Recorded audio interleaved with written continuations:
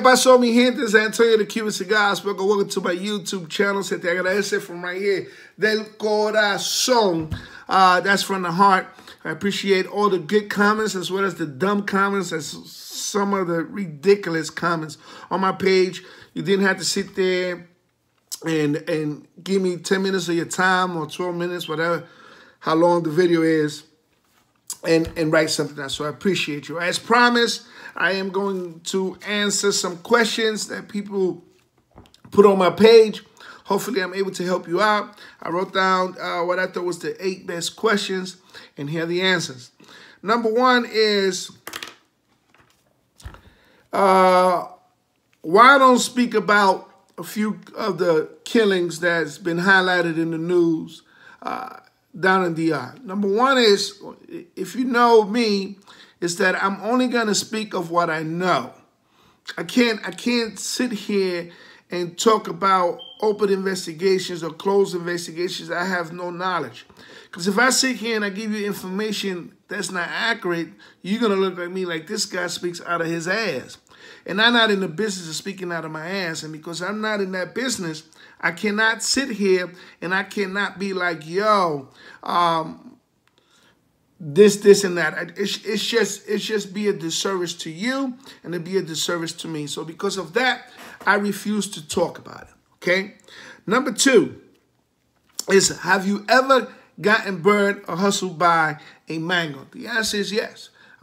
That's how I'm able to give you some of my experience, give you what they talked about when I've been going for 14 years in a row down to the DR. And throughout that 14 years, especially at the beginning, I got, but I got in a way that I was dealing with somebody. And, you know, I liked this mango so much that I kept on in communication with the mango. And then the mango would give me excuses like, oh, you know, my mom is in the hospital and this and that, and I was sending $50 here, $100 there. And then I got lucky that my friend was like, yo, it's a hustle, don't do it. But I wasn't going crazy sending, like, people sending cases of sneakers, sending all type of iPods and iPhones and all of that. And the reason I think it's crazy is that when you're out there sending stuff to people, I understand if you're sending stuff to a mango, and then you're the only one that has this mango, is tasting this mango, enjoying this mango. But when you have so many people that are enjoying the mango, and you are taking care or helping the mango has no loyalty to you. So that's why I say, you know, it's ridiculous to over-expend for something that you're not gonna, there's no value in it. So I don't do it. Number 3, and this was, to me, was simple, quick. Somebody asked me what was the best spot in pizza spot in Sosua. I just never had pizza in the Dominican Republic. You know, as a Latino man, I refuse to go out there and don't have my arroz con habichuela y mi pollo, o arroz con pollo, mi bistec, o mi pescado a la parrilla. So I have to eat. You know, I don't go to steakhouse and order salmon. You know what I mean? I go to steakhouse and order the steak. So if I'm going to Latin America, I'm going to eat the food from there, because that's what I was raised on. I was raised on the Latino food. So that answers that. This other question is, why do you call them mangoes? Well, I call them mangoes because, man, mango is my favorite fruit, you know. If you have a good mango, a juicy mango, man, you always going to remember that mango. You know, you touch it, you smell it, you taste it, it feels good, it tastes good. You always want to get another one. It's just, you know, it's Caribbean, you know what I mean? So if you go to the Caribbeans, you're going to find a lot of mangoes. You go to Puerto Rico, you go to Cuba, you go to Jamaica, you go to Dominican Republic, you're always going to, you know, and you get yourself a good mango, you just can't beat it. So I love mangoes, and mangoes are Caribbean, and I'm a Caribbean Latino, and I call them mangoes, you know. I always did that since I was young. Another question is,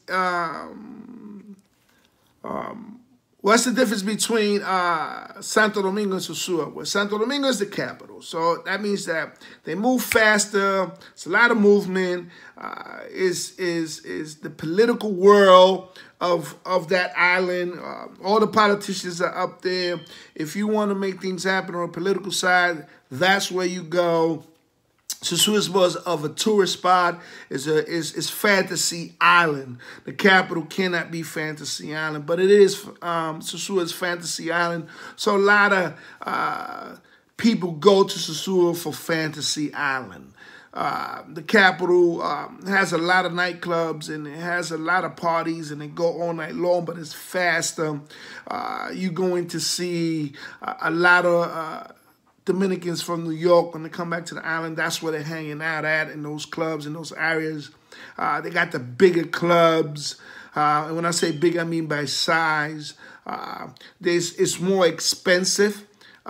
Certain things are more expensive, like the nightlife is more expensive in the capital than it is in Sosua. And people have a different vibe. You know, it's like we are the city. You know, we are the beat of this island, and that's what happens in Santo Domingo. Let me check that off, guys.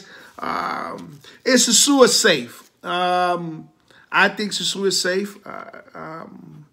Of course, there's gonna be somebody probably fighting somebody or somebody cursing somebody out. But one thing we have to understand is that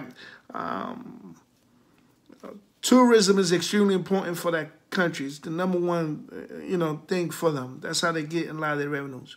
That's why it's kind of crazy what's going on. They highlighted a couple of things. But I know a lot of people in Sosua. I feel safe in Sosua. Like I said, I've been going for 14 years down there. So if you ask me, by my experience, by what I've been through, by what I've seen, I'm going to say yes. Okay? And knock that out the way. Somebody asked me, who is Squad Squad? And you'll see those in some of my T-shirts. Squad Squad is my boy, D.A. David, who is from Philly but lives in D.C. And he decided he was the first one of the crew to go down there to Sosua. Went to a friend of ours, Eric, rest in peace, to his party and took the baton from there and started doing Super Bowl parties. And the idea of Squad Squad is people networking and having a good time at the same time. So we do these events, we do these parties, we do events from D.C., we do them down in the Dominican Republic.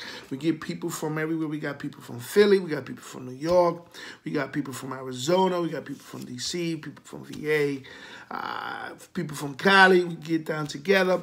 We throughout the day, we sit down, we have some conferences, we talk. We try to figure out how can we all make money off each other as black men, as blacks and Latinos. How can we make money? How can we take it to the next level? So my man D.A., he created this for everybody to try to network. We're trying to build a network. Having mangoes is great, but what happens, I don't want to get one mango at a time. Sometimes I want to be able to afford a whole sack of mangoes. You know what I mean? And more. So, that's why I love Squad Squad. That's why I'm part of Squad Squad, and that's my crew. All right. Somebody say, is Sosua the only place you get mangoes? No, you can get mangoes anywhere you go out there. Well, let me say, technically anywhere you could go, but because Sosua is the market. That's the if you go other places in the country, they got stores that you could go and get, like your little, if you're from New York, they're going to call it bodegas, or little Wawas, as if you're in Philly, little, convenience stores that you could go to. You could get your mangoes, but Sosua is the market. It's the big market. And the beautiful thing about Sosua is that you are going to find mangoes from all over the island. And that's the advantage that they have. And not only that, there's so much mango in Sosua that shit, you see, there be mangoes laying on the floor, like I say, just falling off the tree like it's nothing. And people, so much mango that sometimes people you can't even pick the mangoes out. So I believe that I answer all your questions. I appreciate you taking time to asking these questions to me. Please don't forget to tell somebody about my YouTube channel. I appreciate you, and I'll holler at you at the next video. I'm out.